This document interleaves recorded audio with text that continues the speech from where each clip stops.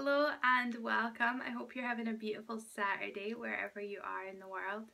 Today's question is, how do you know which social media platform you should be on, specifically as a small business? Now, I'll mention this probably in every single video. The challenge for small businesses on social media is always the same. They have limited resources, right? They have limited time, they have limited money, they have limited people, and they probably have limited skills because they are the best in the world at what they do. It just so happens that's not social media. So when you have limited resources, you have to choose where you invest them, and you have to be very, very strategic about where you do that. Now, it's very, very easy in a world where there's always shiny object syndrome. There's always Snapchat and Instagram, and there's Periscope, and then there's Blab, but then Blab disappeared, and then there's LinkedIn. There's all of these different platforms, and there's always going to be buzz created around them. And so it could be really difficult, and it could be really, really easy to get caught up in this mindset of, because social media is 24/7, as a business owner, you think you've got to be on everywhere all the time, engaged. You have to be living 24/7, and it's just not the case. It doesn't work. Like, if you had a ton of different resources and you could pump it into every platform and make it wonderful, of course you're going to do a good job. I'm not saying that. What I'm saying is you have to be really strategic as a small business owner and stick to one or two platforms, I would say.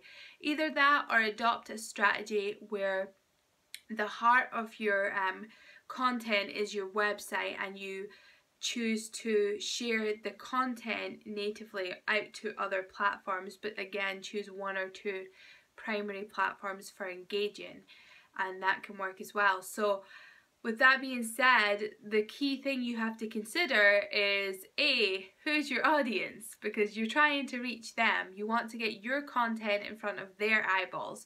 So it doesn't matter where your peers are. It doesn't matter that everybody's jumped on Snapchat. If your customers aren't there, don't waste your time. You have limited resources, small business owner. Spend them wisely. Not on Snapchat if your customers aren't there. So you have to think about the platforms that are suited to your ideal customers. Where are they hanging out? Go hang out with them. Now, it's very, very simple to find that information out. Expanded Ramblings, I think is what it's called. I'll include a link below. They have all the statistics on this stuff. So you just need to go and find that out. You have to know who your ideal customer is, of course. And so yeah, that's the key thing. Of course, Facebook and Twitter are always kind of like up there unless you're B2B, in which case LinkedIn is a wonderful platform. But if you are, the majority of people, a seventh of the world is on Facebook. So there's a good chance that a lot of your audience are on Facebook. The challenge with Facebook, of course, is that it's very much a pay-to-play platform. So again, if you have limited resources and you can't afford to advertise, keep it in mind that you have to think of the return. It's worth advertising. It's worth spending £5 in order to get £10 back, or dollars if we're talking dollars. So you have to consider that as well.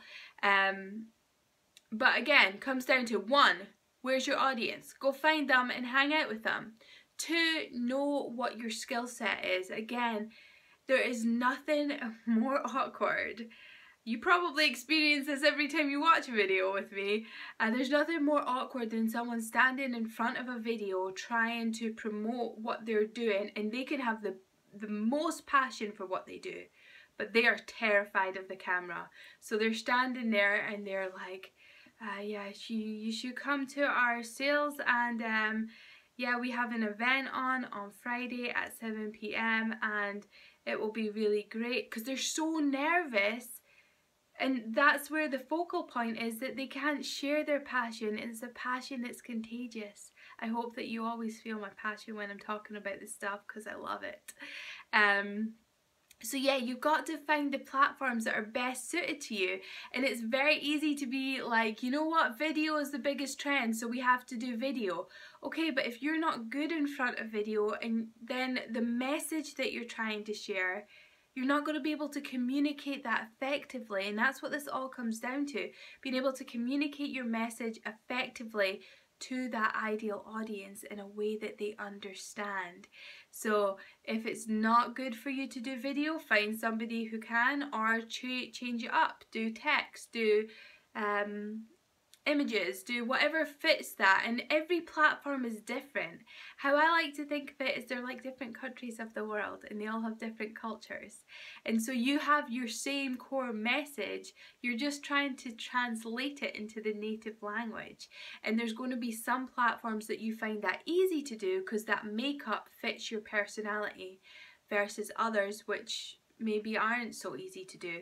So A, you have to know where your audience is, and B, you have to know what your skill set is, and going all in on your strengths. I don't think it's a really great idea to force yourself. I mean, practice, and you will get better at it. That's fine, and that's a good thing, but it's just something to consider when choosing your social media platform. And the third one is you have to think about your time and your resources, and where you can, you know, afford to kind of spend that time. Pinterest, for example, it's all graphics. It takes a lot of work to do that. YouTube takes a lot of work. You have to like create a video, and you have to put a little bit of work in. And most people aren't lazy like me. They go and do the editing and fancy graphics and a great description and all that stuff. I would like to point out it's not a laziness thing. It's like I think I'll mess it up, so I'm not going to do it thing. But my point is, you've got to think again, it comes back to those resources and where you want to spend them. So one, who are your audience? Where are they hanging out? Go find them. If you don't know, you should know. Figure that out. And if you look for statistics, look for Expanded Ramblings. The link is below. The second point is to know your own strengths. Know what you're good at, or what your team are good at, and how you can bring them together and showcase your personality. Because when you're comfortable using a platform, you can communicate effectively and people will feel it. And that's what you want. You want them to feel it in their emotional center. That's what hooks them. That's what makes them engaged with a brand, and that's what makes them want to be part of your story. And the third point is to think of your resources and where you can afford to spend your time, and what your skill sets again with that. Like, is it going to take you 10 hours to create 5 social media graphics? Maybe not the best use of time. Maybe you should pick a platform that doesn't maybe rely so much on image or video or whatever. So I hope that aided your cue. I know it's a little bit rambly. I'm finding it a little hard not to prep for these things, but the point is to get the consistency, and I want you to be able to grow with me on this channel. It's for you. Like, I'm doing this because I want to be able to help you, and I want to get out of my own head and my own blocks of perfectionism and just be like, you know what, this is the answer to your question. I hope it helps. So I truly hope it does. Thank you for being on this journey with me. It's just the beginning, and I truly appreciate it so much. If you have a question you'd like me to answer, just include it in the comments. I promise you I will answer it as soon as I possibly can. Never forget that you have the power to change the world, one connection and one conversation at a time. Much love from my heart to yours, and I hope we speak soon. No? Yes? Maybe? No?